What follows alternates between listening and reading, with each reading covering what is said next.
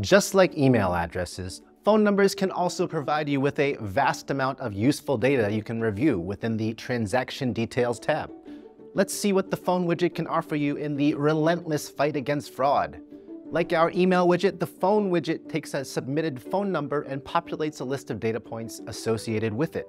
You can instantly see the type of the phone number, whether it is accepting calls or not, what country it originates from, as well as the carrier's name.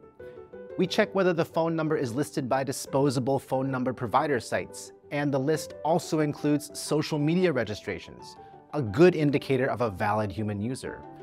Right at the top, you can see the risk score calculated for the phone number based on all the data SEON could gather. When you have to manually review a questionable transaction, you can investigate how likely it is that this user is legit. Use the drop-downs down here to see even more details that might come in handy when investigating.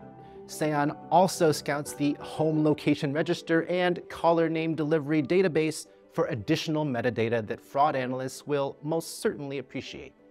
Under Lookup Details, you can even check how many times the phone number has appeared in the entire SEON database and how many different SEON users have encountered it.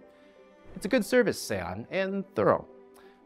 Thank you for watching. Remember, we cover many elements of SEON in this series, so take a look around at our other episodes, and if you want to read up on anything we talked about, head to docs.seon.io.